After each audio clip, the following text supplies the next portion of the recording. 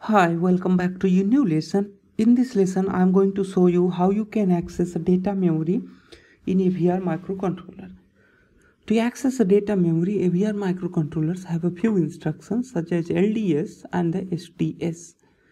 LDS stands for the load the data from the space, that is the data space, or you can say the load direct data from a data space. So let's see here. We have LDS, then we have RD and the K, where RD stands for the destination register,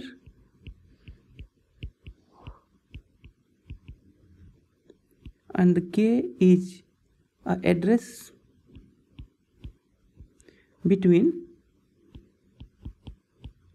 0x00 to 0x double F, that is just 64 kilobyte maximum, as we had discussed earlier. So this K can be only in between 0x00 to 0x double F. This LDS instruction tells the CPU to load 1 byte from an address into the data memory, which is pointed by this value, that is the K. The location in the data memory can be in any part of the data space throughout here to here. It can be one of the input-output registers, or it can be into the internal SRAM location, or it can be into the GPR. For example, let's say if I say to you that let's write an instruction with an LDS.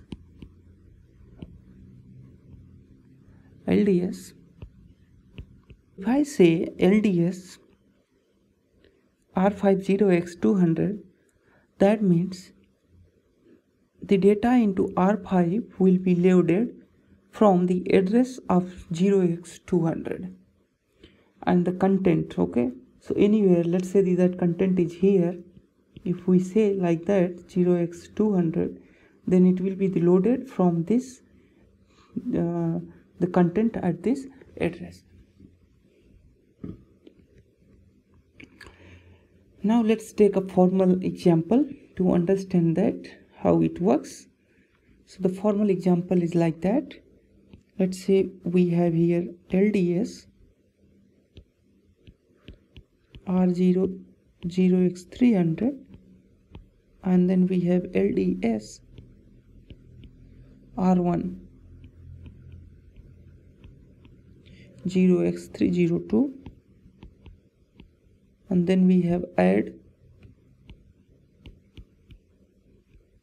R1 and R0. Then what happened in this case? R0 equal to the content of the location of 300. Then what you can say, the R0 will be loaded with the content of 0x300. However, the R1 will be loaded from the 8-bit memory space data. The address will be pointed by 0x302, and then finally the result will be placed here into R1. That will be the R1 is equal to R1 plus R0. So for example, let's say you have a GPR like this.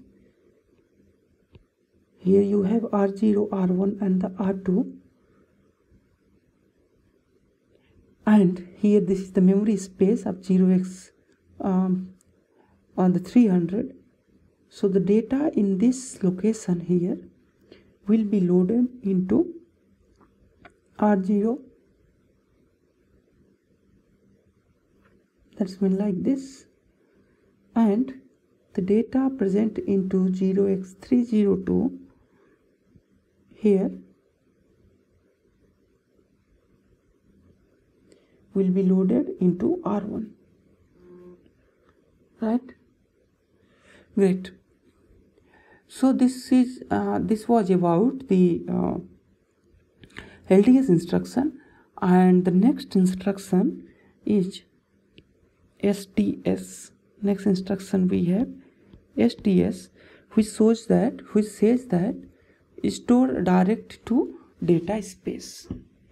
And this STS instruction syntax is like this. We have here the K, and then finally here we have a RR. That means store the content of this register RR into the address of K, the pointed by address K. So in STS instruction, it tells CPU to store the content of the GPR to an address location in the data memory space. After this instruction is executed, the location in the data space will have the same value as this general purpose register have. The location can be in any part of the data memory space, as we had seen into the LDS kind, in LDS instruction, kind of that. It can be one of the input-output registers, a location of SRAM or a GPR. Now let's try to understand this with an example.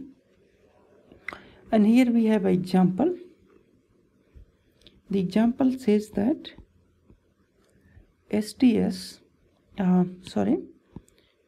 let's say example says like this. Here we have LDI R16 with 0x55. That means R16 is loaded with the 55. And then we have here the STS 0x38, and then R16. That's mean the content of this data, this register R16, that is the 0x55, will be stored at the address of 0x38. Let's say the 0x38 is somewhere here. The address of 0x38, then the value will be stored here, that the value will be 0x55 at that address. And similarly, let's say we have another instruction which says that the STS 0x35 and R16. Now at the address of the 0x35, let's say that instruction, that address is here. That's the 0x35. Then the R16 would be also loaded here, that is 0x55.